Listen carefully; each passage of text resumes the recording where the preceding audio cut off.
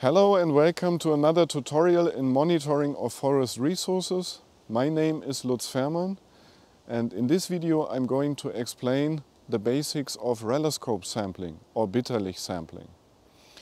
In order to explain Relascope sampling, I need to come back to Walter Bitterlich, who proposed a revolutionary idea in the 1940s. He proposed a simple technique how we can derive an estimate of the stand basal area by just counting the trees around us. And this was a very revolutionary idea. For those of you who don't know what the stand basal area is, it is the cross-sectional area of all the trees around us per hectare, usually expressed in square meters per hectare. Walter Bitterlich also proposed this mirror Relascope that we have seen before, but we can also use more simple technologies like this very simple Dendrometer here to establish an opening angle. This is the idea of the concept. We use a device to establish an opening angle and we check all the trees around us whether they appear bigger or smaller than this opening angle. Whenever they are bigger or wider than this opening angle, we count these trees and we need to multiply the number of counted trees with the basal area factor that corresponds to the different widths of these counting plates. The opening angle is here defined by a fixed length of this string and a fixed width of these different counting plates here. And we have different counting factors, 1, 2 and 4, and we multiply the number of counted trees with this factor to get an estimate of the stand basal area in square meters per hectare. So how to do that? We have this small mark here on our string, which is exactly 50 centimeters in distance, and you hold this one close to your eye, and then you aim over these counting plates. Before you start counting, you need to decide which counting factor you are going to use. This corresponds to the plot size that we are establishing here. In this case, I have a very good visibility and I will use counting factor number 2. I will now start with this tree and I'm aiming at all the trees in 1.3 meters height, so dBH height, and I just check whether they appear bigger or not. And every tree that appears bigger is counted. So this is number 1. If you find a tree that is exactly covering the counting plate, you count it as a half tree. I have one of them, 1.5, 2.5, 3.5, 4.5, 5.5, 6.5, 7.5, 8.5, 9, 10, 11, 12, 12.5, 13, 14, 15, 16, 17. This tree is a special case because you can imagine there might be trees behind this tree that I oversee. So I should carefully check by stepping to the side and check whether there is something behind this. 18, 19, 19.5, 20, and this is where I started. So I now counted 20 trees that appear bigger than my opening angle or exactly as wide as my opening angle. And if I multiply this with the counting factor that I have used, which is 2, I get an estimate of the stand basal area. So in this case, 40 square meters per hectare.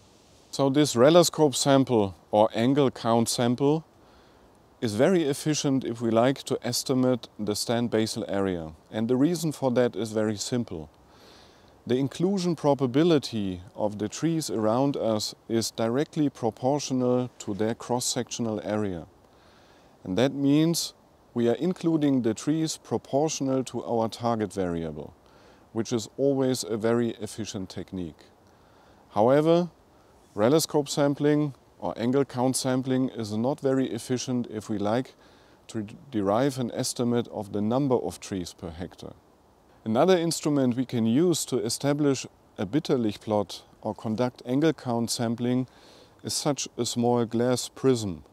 It is simply a small piece of glass that has a given fixed angle. And this also determines the counting factor of this piece of glass.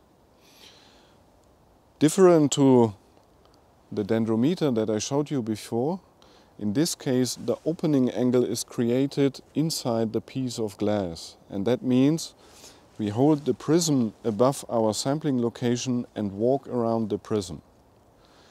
We are now counting all the trees where the original picture of the stem is overlapping the picture that we see in this prism. This prism will shift everything to the left or to the right. And as long as these two pictures are overlapping, we are counting the tree. If they just touch at the edge, it is a half tree. And if these two pictures are not touching at all, the tree is out. Let me check for the first tree. This would be in, out, out, in, a half tree, in, in. So you're doing essentially exactly the same thing again. You are counting the trees that are in, and by multiplying with a fixed counting factor that is determined by the angle of this glass, you get an estimate of the stem basal area.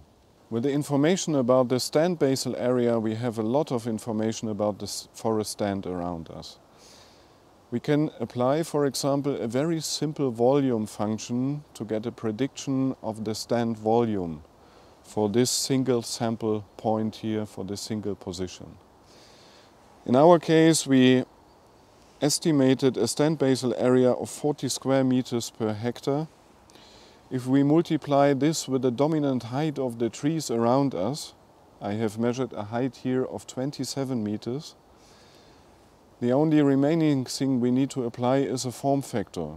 You should know what the form factor is from the lectures. And we can say that an average form factor for the trees we see around us might be 0.5, which is a rough approximation. So if I calculate 40 square meters per hectare times a dominant height of 27 meters times a form factor of 0.5, then I get a prediction of the stand volume of 540 cubic meters per hectare. And this is interesting because we just counted a number of trees. So it is a very fast and very efficient technique to get an estimate of the stand volume. Okay, the Bitterlich plot that we have just installed here in this location is in a flat terrain. So if we are working in slope terrain, we need to apply a slope correction. At least if we use this very simple dendrometer, since this cannot conduct any slope corrections for us. It is different if we use the mirror Relascope, because this mirror Relascope is able to make a slope correction automatically. On the back side of this instrument you find a table for slope correction factors, which are just a function of the cosine of the inclination angle. In the next tutorial I will show you how you can conduct a Relascope sample or angle count sample without any device, using your own thumb. So hope to see you in this next tutorial, and thank you for watching up to here.